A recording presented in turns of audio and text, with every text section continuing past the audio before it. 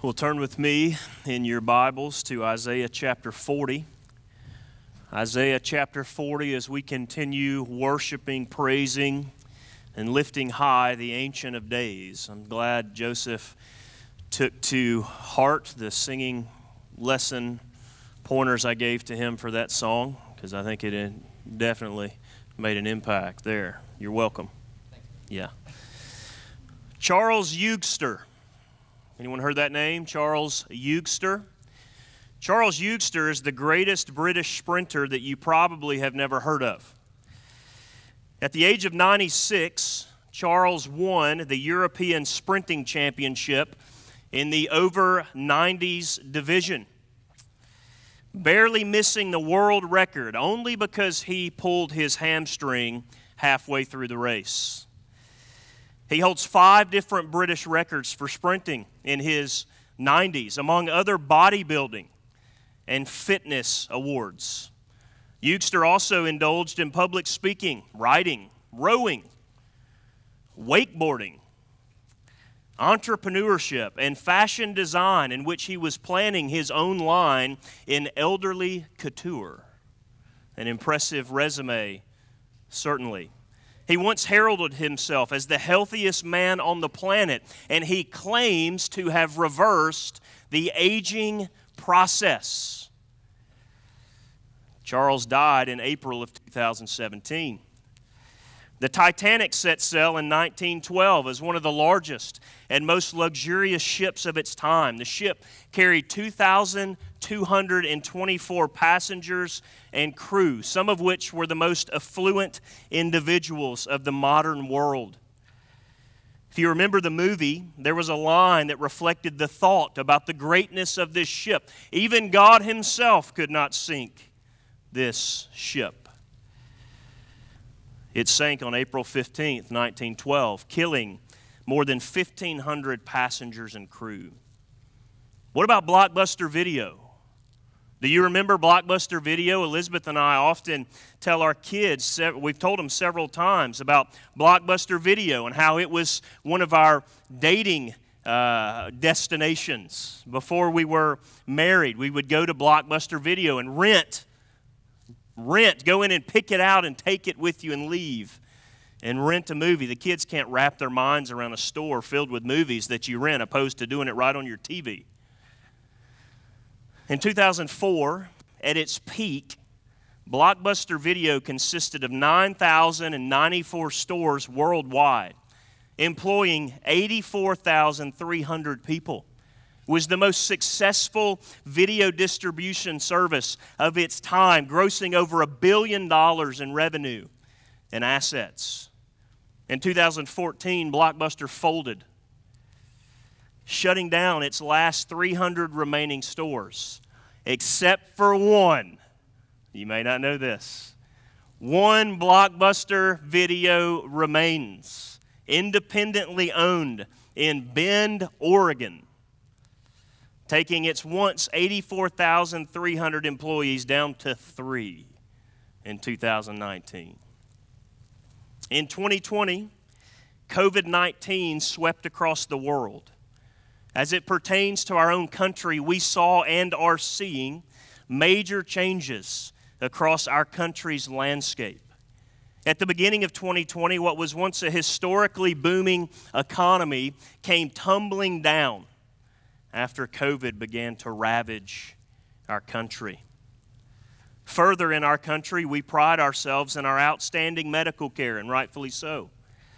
Yet with COVID, the medical field has been scrounging to try to find a cure, a vaccine, or some other measure in order to prevent the spread, cure the virus, treat people effectively, and create a preventative. With the differing medical opinions out there on what works and what does not work, where people once had great faith and trust in the medical community, for many, that trust has been tarnished. One of the greatest, if not one of the strongest, if not the strongest countries in civilization has been thrown into disarray with the COVID-19 virus. Now, what do these 4 things have in common? What does Charles Eugster, the Titanic blockbuster, and the United States have in common? They all have a start date and an end date. They all have a time when they were thriving, when they felt indestructible, and then they have a time when they were or will be ravaged, shaken, and destroyed. Using biblical language, they are like grass, here today and gone tomorrow. All of these stories demonstrate the same thing, and that is that the things of this world that seem so valuable, the things of this world that seem indestructible, the things that this world treasures will fall. They will fail you.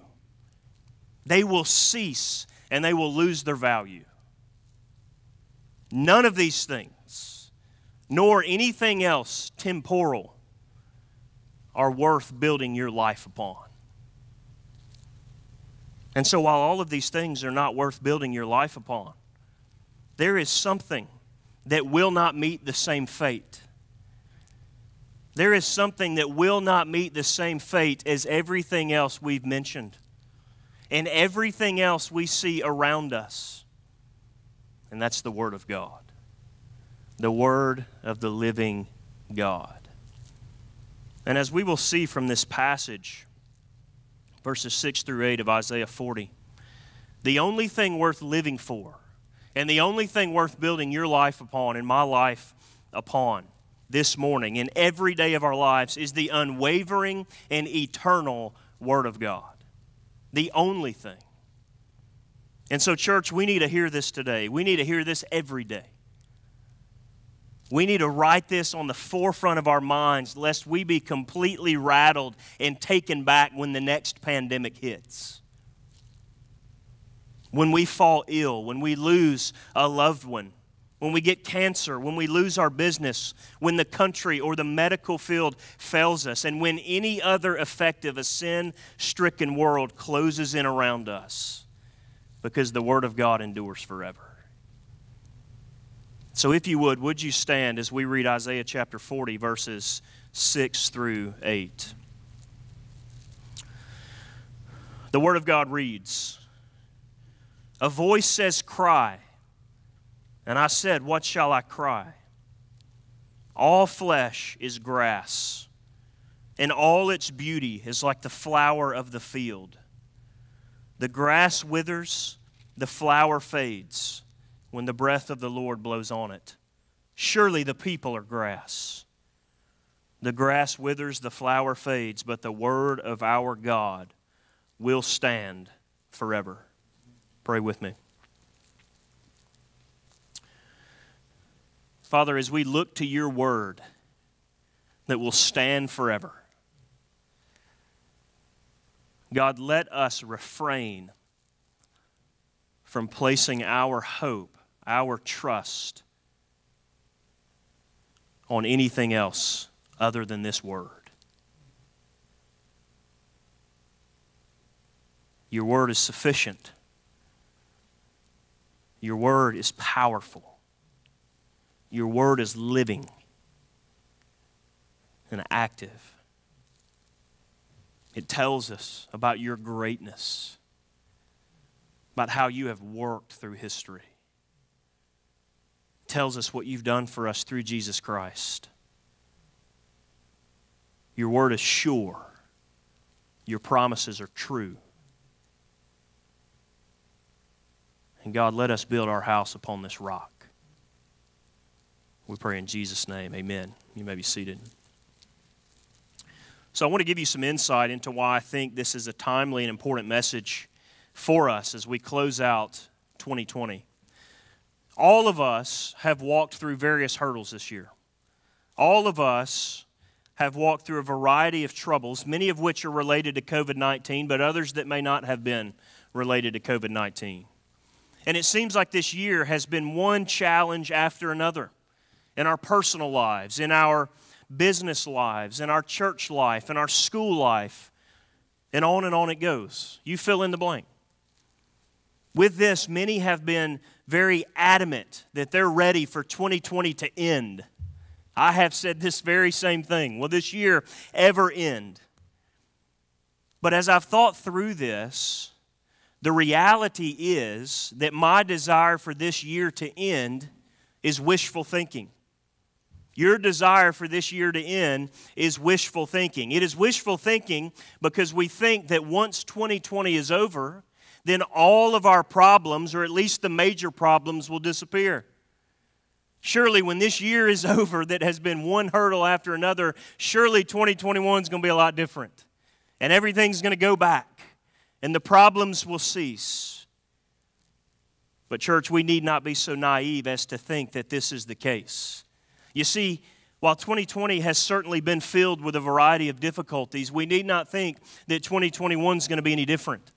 Because if you think about it, and if I had to guess, 2019, 2018, 2017, and on it goes, had their fair share of troubles as well. The reason this is true is because this world has been stricken by sin. Because we live in a fallen world, for the believer, there is no escape from suffering until we take our final breath. So we need not have this mindset that the grass is greener on the other side of 2020, lest we crumble when we find out that it's not. Now you may be sitting there thinking, well, this guy's really depressing me today.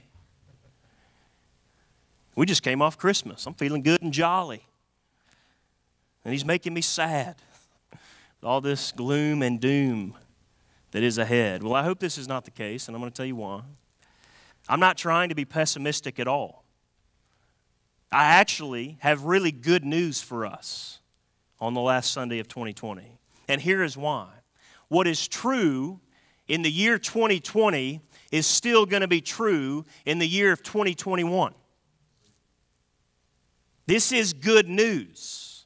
Now, while 2020 felt like someone was constantly punching us in the face over and over again, the same grace that sustained us in years prior is the same grace that will sustain us for years in the future. And in 2020, nothing changed about God.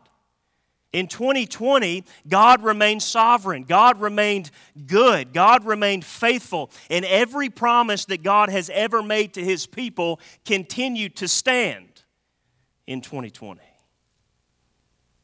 So what I'm saying is that the same God who sustained us by His Word in 2020 will be the same God who will sustain us in the years ahead, even as they offer their fair share of troubles. And we can rejoice in 2020, Christian, because God is still on His throne and He continues to do everything He pleases because He is God. And while everything around us seemed to be falling apart and the world seemed to be caving in, the Word of God remained the same because the Word of God endures forever. This is what we want to herald this morning. Do not look for better days ahead and miss the truth of the gospel that is and has been right in front of you. Isaiah 40 sheds some light on this truth. In Isaiah 40, the prophet Isaiah is coming to grips with the reality that the remaining remnant of Israel will find their place in captivity in Babylon. The Assyrians had been defeated, and now Isaiah looks ahead to see Babylon destroying Jerusalem and the Jews going into captivity, which happened in 586 BC. But he also saw God forgiving His people and delivering them from captivity, returning them to Jerusalem to rebuild the temple. Isaiah confronts the people of Israel by preaching the recovery of Israel from their sin by faith and encouraging them to be patient as the Lord delivers them from the bondage of Babylon, which was a consequence of their own sin. And so he does this in 4 voices in chapter 40, in this first part. First, the voice of pardon in 1 and 2. The nation sinned greatly against God, but they continued to remain His people. He chastened them out of love. He disciplined them as a father does. Second, the voice of providence in verses 3 through 5. The Jews had a long road ahead in rebuilding Jerusalem, but the Lord would go before them and He would open the way for them. Third, the voice of promise. This is what we're considering today in verses 6 through 8. Assyria and Babylon were gone, and Israel's reliance was now upon the unchanging Word of God. Fourth, the voice of peace in verses 9 through 11. The nation climbs out of the valley and declares the victory of God over their enemy. And so with this being said, after a very long introduction, I want to spend a few moments considering the unwavering truth of God's Word and how His Word is the only thing worth building our lives upon. And so my first observation this morning, the things that wither. The things that wither. Look at verses 6 and 7. It says, a voice says, cry. And I said, what shall I cry? All flesh is grass, and all its beauty is like the flower of the field. The grass withers, the flower fades when the breath of the Lord blows on it. Surely the people are grass. Now the voice of God is speaking to Isaiah and calling him to cry out. And Isaiah is going, well, what shall I cry? He's to cry authoritatively. He's to cry truthfully. He's to cry boldly and clearly to the people of God. And this is a message that needs to be heard and a message that needs to be received. And so he says that everything is like grass that withers. Very similar statement that we find in Ecclesiastes with King Solomon. Vanity of vanities, all is vanity. Everything under the sun is vanity, here today and gone tomorrow. And so in this cry, Isaiah recognizes the sovereignty of God in possessing all of life and possessing all of death. He recognizes that man is but a flicker in the grand scheme of eternity, one of which God controls. In the context of this passage, as Isaiah cries aloud to the people, Assyria is gone. Babylon will be gone. Like the grass, the nations and their leaders would fulfill their purpose and fade away, be gone like grass. You see, this is an all-encompassing reference to the reality of what we deal with and see every day. This is the ever-present reality that has been working itself out throughout history since the fall of man in Genesis chapter 3. There is nothing that we see or do that will last forever. Everything is weak. Everything is mortal. Everything around us and everything about us is passing away. Our bodies, our minds, our qualities, our attributes, they are all like grass fading away. Too often, we act like here in the physical present sense that we're immortal. We are immortal in the sense that our souls, we will live forever, and as believers, our bodies will be raised, and soul and body will be united and live with Christ in the new heaven and new earth.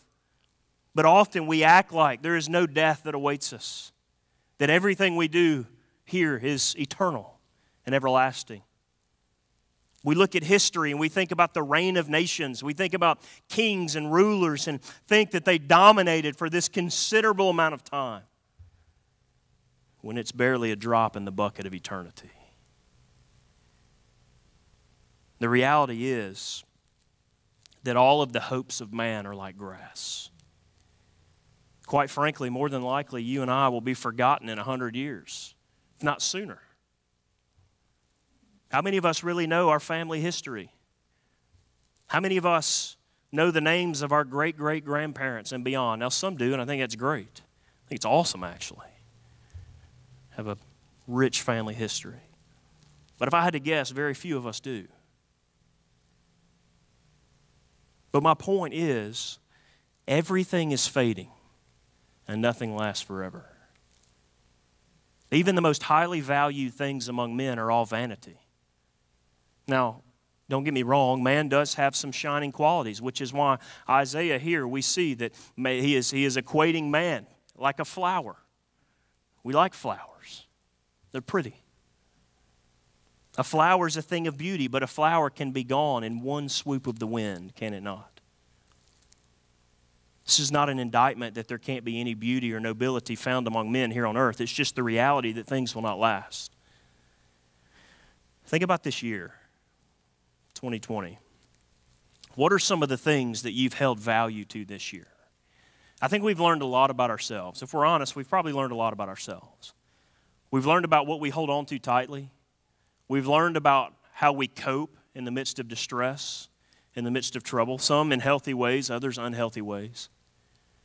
But what are some things we've put our faith in 2020? Maybe we've put our faith in our health. My health will sustain me.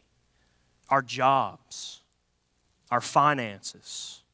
Maybe we've put our faith in social distance, faith in masks, hand sanitizer, toilet paper,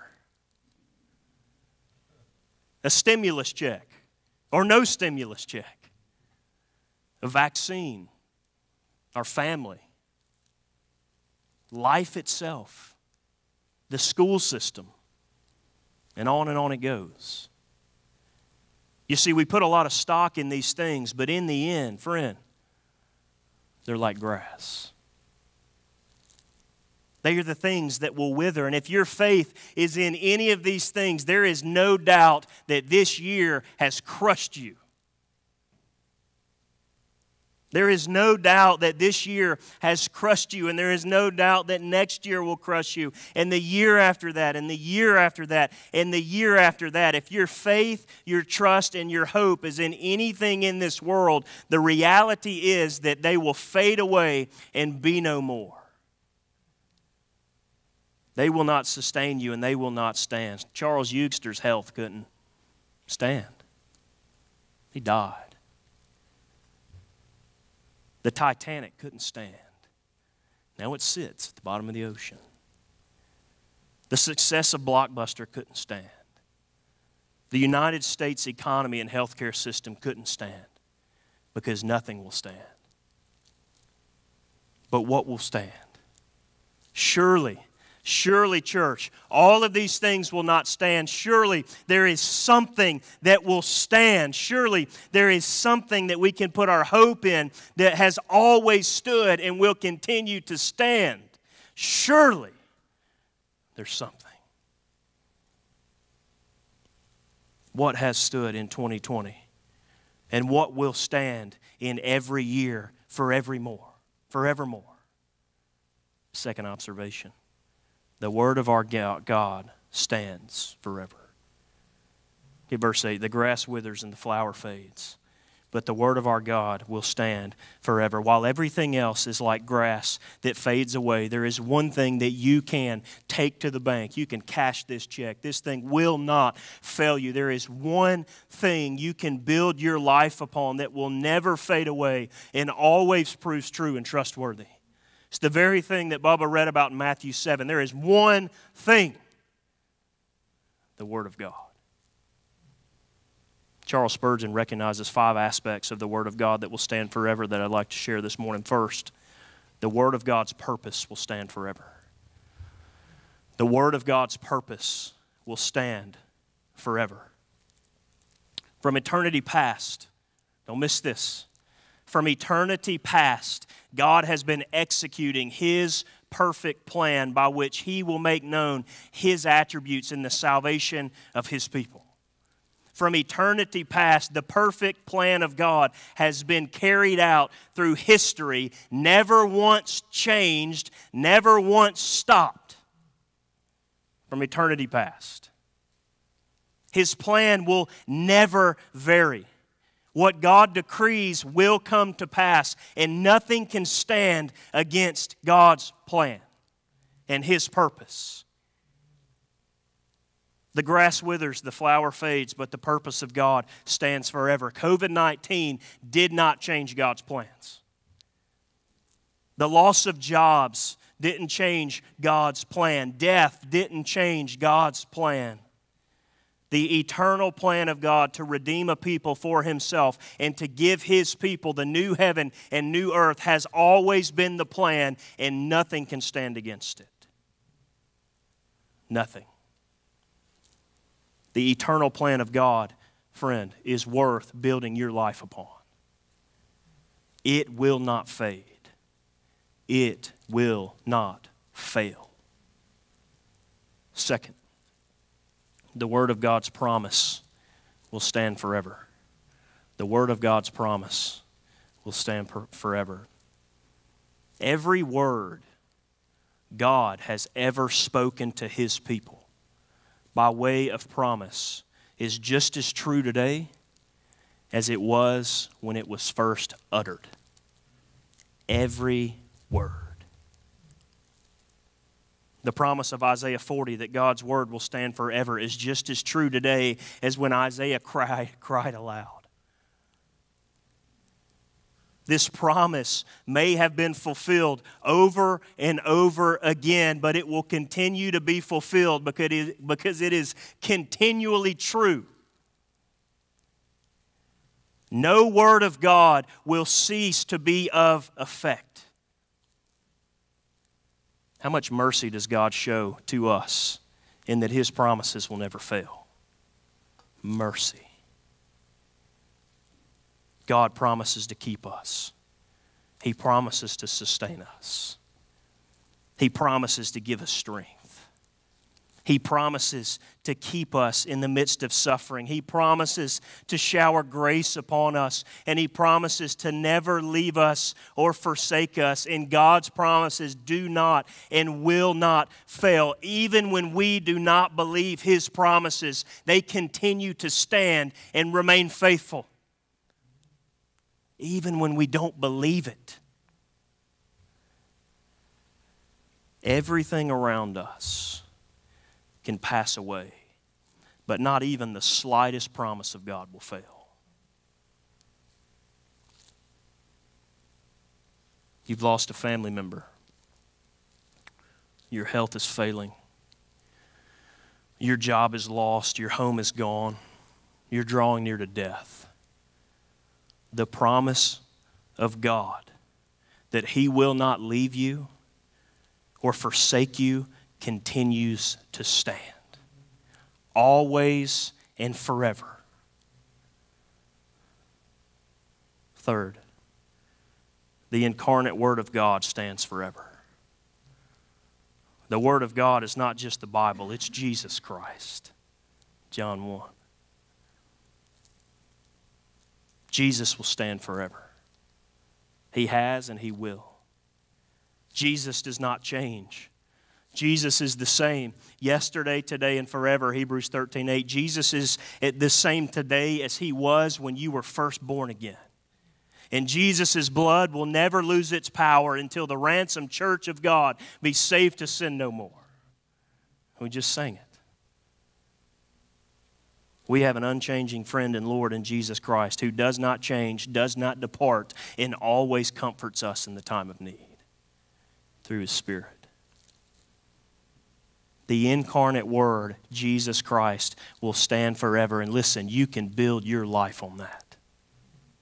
Jesus will not wither, and Jesus will not leave you if you're truly His. Fourth, the word of the gospel will stand forever. The word of the gospel will stand forever. The word of the gospel is what we preach. It's the word by which people are saved, Romans 10 tells us. The word stands forever. And listen, the same gospel the apostles preached is the same gospel we preach. Spurgeon said this, don't miss this, very important. Recollect that everything that is new in preaching is not true. And everything that is true is not new. You will never add anything to Peter and Paul or anybody else who's preached the true gospel. It will remain the same and always stand. Now, there are many who have attempted to disprove the gospel. There are many who have called into question its verifiability and everything else in between. But there is not a truth that has been proven wrong. Students, hear this. When you go to college or you go out into the big bad world, they will try to tell you that it's false, that it's been proven wrong. There is not a truth of the gospel that has been proven wrong. Even the smartest atheist or deist has done their best at disproving the gospel of Jesus Christ, and they are still left with a straw man that cannot stand against the truth of God. The gospel of Jesus Christ, friend, listen, is worth building your life upon because it will not fade and it won't wither. When we're dead, that song, in the grave, we'll continue to sing the gospel, proclaim the gospel for eternity. Fifth, the Word of God stands in the Christian spiritual life. Remember, for those of us who've been truly born again, we have been given the incorruptible seed that is the Word of God, which lives forever. All other mortal seeds die, but the immortal seed of Jesus Christ and divine truth lives forever. The Holy Spirit regenerated our hearts at salvation to that which is incorruptible. Therefore, we will live with and abide in Christ forever. God has placed the Word of God into our hearts, and it will never be removed. Men may die. The Christian will not. When natural life expires, true life begins. The presence of Jesus.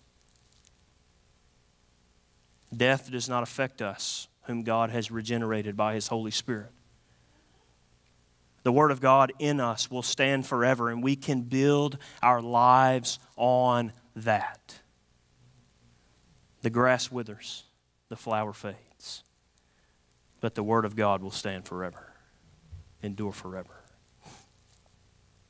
What are you building your life on today? What did you build your life on in 2020? What will you build your life on in 2021 and forevermore? You see, there's no doubt that all of us have put too much value onto something this past year that has failed us, that has let us down. Maybe it was even ourselves.